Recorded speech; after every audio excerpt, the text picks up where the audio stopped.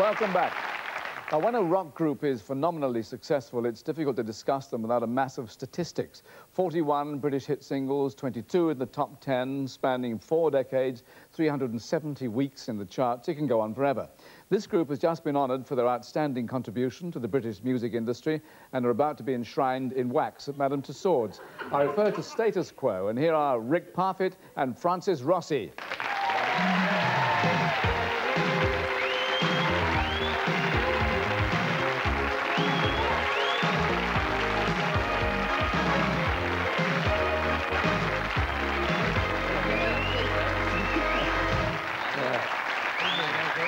Oh, Michael, I was going to give you a kiss, I forgot.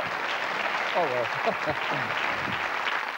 Congratulations on the award. That was well deserved. And I did like the strip you did when... well, you did. You had the dinner suits on, and suddenly you didn't. Oh, yeah, there's something we wanted to do for some time. I wanted to do it in those American leisure suits. You know those yellow, crimpling leisure suits? We were going to buy them. Leisure. And just to rip them off on a show sometime. And when they said to do this, we said, we're in those, and we're no way, so we did. Right. Now, many years in the industry, of course, that's why you got your prize. And last year was your silver anniversary, wasn't it, you two? Yeah. Yeah, it's very nice. Come on, put it in. Lovely. We mustn't start that. Well, let's carry on. We've been at it for a while. Yes. How are you, blood? All right. 25 years ago. Yes. In Butlins it was, 25, yes. And same fans, I mean, those who've lived? Oh, yes. Don't kill. Oh, really? There's a few of them. Yeah. And the new lot, I mean, obviously pick up we pick up time. new ones each time. It's one of those things in shows, it seems either they're too young, so you're not cool, or they're too old, so you're not cool. And we've got both ends, so we've had it, really. Right. Yeah. But it's, the audience is anything really from 7 to 70, because really when you come to see Quo, it's guaranteed fun, it's good time. It's not really thrash, it's not heavy metal, it's just good time, fun rock and roll. So I think it's good for kids, and it's good for anybody who wants to come along and have a good time. And they all did turn up for the anniversary do, which you had where it all began, didn't you? Yeah. You said Butlins. We thought it'd be a good idea. He said, would it be funny if we went back to Butlins? And it wasn't. Not funny at all. Extremely difficult. It was a shock too. I thought it was smaller. Usually when you go back somewhere, something is smaller than it. It is? A bit fun. No. Oh, I see. I beg your pardon. now. Just the same trouble, love. Yeah, I know. Francis, you have said we'd done it all on 3 chords. Well, they keep telling me it was all 3 chords. I'm surprised. Sometimes there are 5, and it's so off-putting when you've got just the 3 in there. It's just that, you know, I've said that so many years, it's quite funny to say that. It makes people laugh. 3 chords. John, do you like to boogie? To boogie, yeah, I've always liked a bit of a dance, yeah. A bit of a dance. A bit of a dance, You are. Just a bit. To task around. Yes. Yeah. Dawn? Oh, yes, certainly. I mean, I had a Framus bass guitar, and I learned how to play it with Caroline. With Caroline? Yeah, with you, Caroline. Didn't you have a song called Caroline? A tune. Wrong group. A song called Caroline. Yeah, there you go, a tune. I learned how to play. It was doesn't mean 3 chords. Yes. Well, I got a laugh that time. Yeah. It is, I told you, see, every time. 3 chords. Well, listen, the way you look tonight is not, of course, the way you always have looked. And here is you in 1968 with your first hit single, Pictures of Matchstick Men. Oh, God.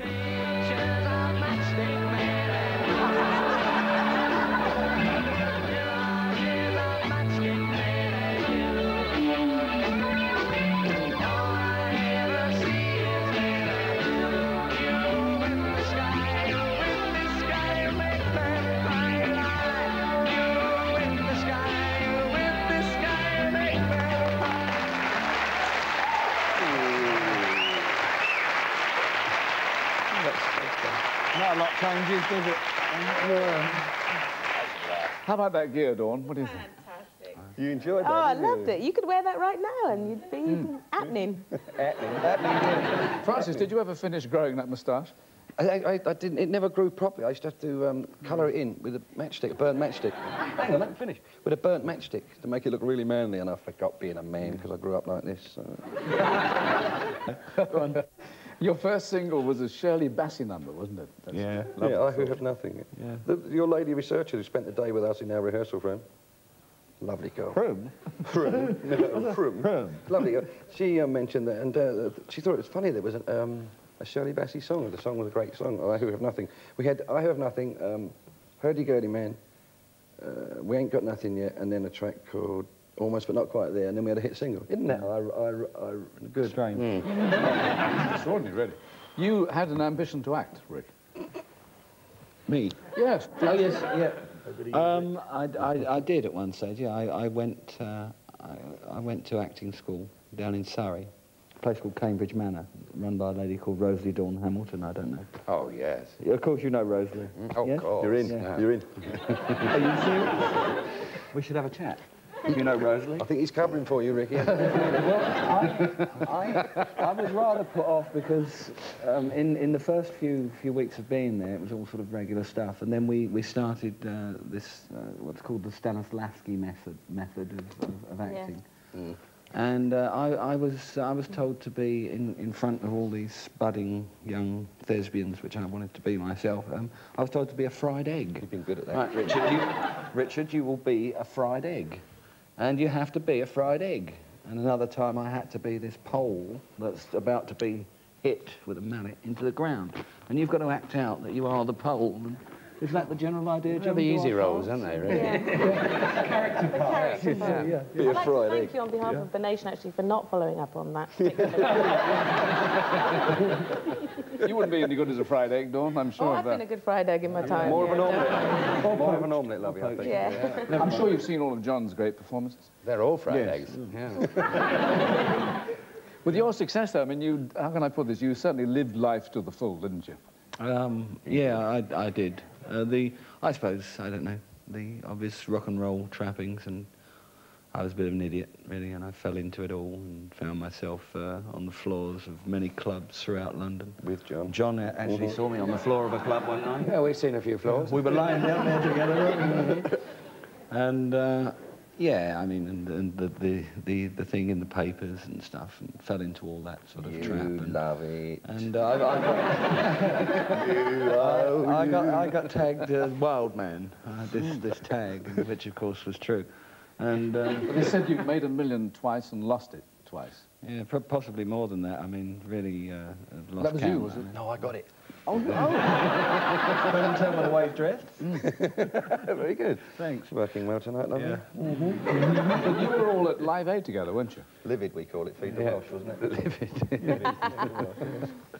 We were, yeah. It's a great day, was it not? Incredible Who did day. you introduce somebody? Queen. Yeah. Yes. Yeah. Oh, no. Queen. Not the Queen, no. Prince Charles is a fan, isn't he? Apparently for a so. He's been while. to see us a few times, yeah. That sounded terrible. I haven't seen him for a while.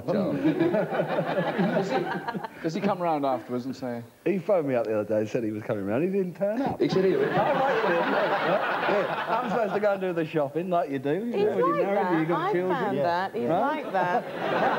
I'm not supposed to say anything. Dodgy. It's that Marks and Yeah. Spencer stuff. That Marks and Spencer chicken tikka, he won't have it. Yeah, he came to... No, it's the meatballs, yeah. Anyway, what are you going to perform for us? In a word. What you asked a us medley. to do, you know. A medley. You know what you heard earlier. That's a you know? relief, What we were talking about, yeah. Good, well, I look forward to that very much. May I say, thank you very much, Rick Parfitt and Francis Rossi. John Hurt. And Dawn French. And thank you very much for your company. See you next week. Bye-bye.